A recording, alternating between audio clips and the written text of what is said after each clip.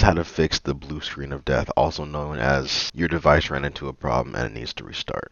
So to start off, my computer is currently not on the blue screen of death, so I'm going to search here, reset this PC. Click on that in the search menu of Windows. See here where it says Advanced Startup and press Restart Now.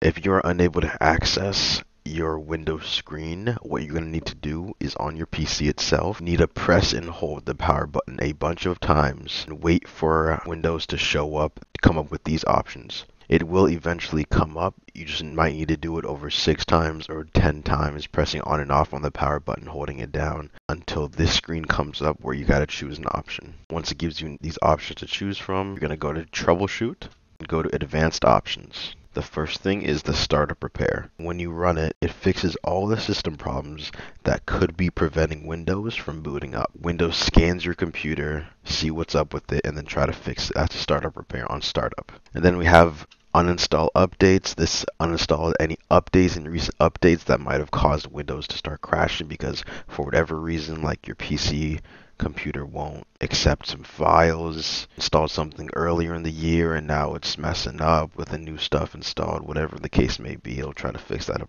on its own. And then for startup settings is the one I'm going to actually do because this might be the main cause of your issue. I'm going to click on it and then press on restart. Once your computer restarts, it'll come up with a list of 1 to 9 numbers. All you got to worry about is pressing on number 5 on your keyboard. And now once Windows has gone into safe mode and your computer has successfully rebooted into safe mode, you might have installed a virus, you might have installed something recently that caused the issue. Whatever that case may be, go into your folders, go into your recent update, troubleshoot your computer in this safe mode, in Windows safe mode.